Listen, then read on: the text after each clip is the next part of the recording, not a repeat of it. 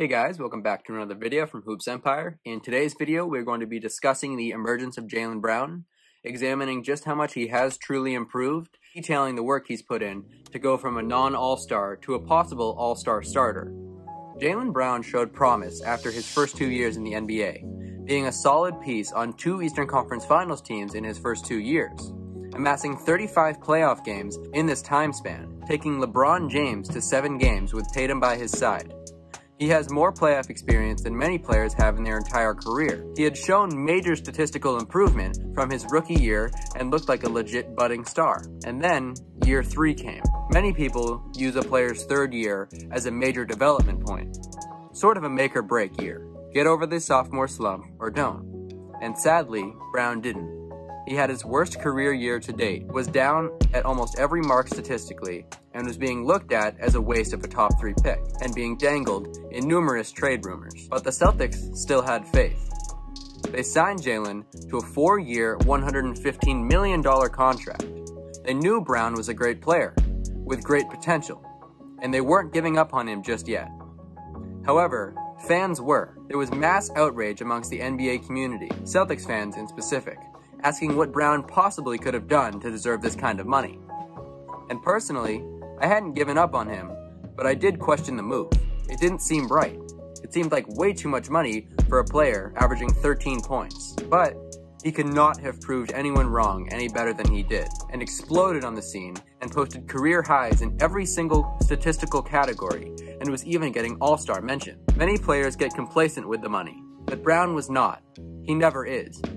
He showed us that he has lots to improve, that he has the work ethic to improve on his weaknesses whenever they are present. Still, many thought last season was the best Brown was going to get, that he didn't have the potential to be better than that. But again, Jaylen improved.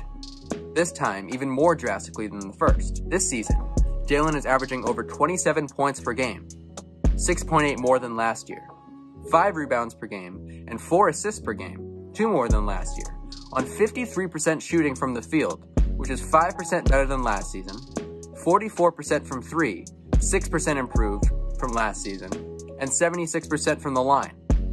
All of these stats are by far career highs. His shooting splits are absolutely off the charts, finishing at a 74% rate, shooting 54% from mid-range, up 17% from last year on over 3 times the attempts per game, second to only Kevin Durant in that category, and hitting threes at one of the highest clips in the entire NBA. And stats aren't the only places Jaylen has improved in. He has improved his intangibles, his weaknesses. His ball handling has massively improved, and is not just a majority catch-and-shoot player anymore. His assisted shot percentage has drastically decreased. He's not only finding his own shot, but his playmaking ability is better than ever, using gravity to free up shooters, and consistently making the right play time after time. Another aspect of his game that has improved is his defense, specifically off-ball defense or team defense. Jaylen has always been an exceptional on-ball defender, often taking the toughest matchup when Smart is off the floor. But his defensive IQ has always lacked. He gets lost in rotation and gets caught ball watching consistently.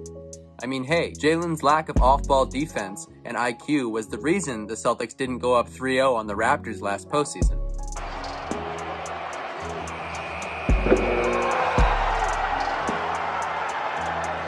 But he is actually picking up on rotations. He's becoming better in the passing lanes, better at reading offenses. He's being vocally active on that end, becoming a leader on both ends of the floor. Jaylen has gone from an afterthought 3rd to 4th option on Boston to a 2-way superstar in the league. Possible all-star starter, and if he keeps this up, I don't see how he's left off an all-NBA team. He's even closing the gap on fellow teammate Jason Tatum, who many regard as a top 10 to 15 player in the league. Jaylen isn't done yet. He's a player who's never complacent, always looking to improve. He will be one of the better players of his generation, already possibly the best player in his draft class.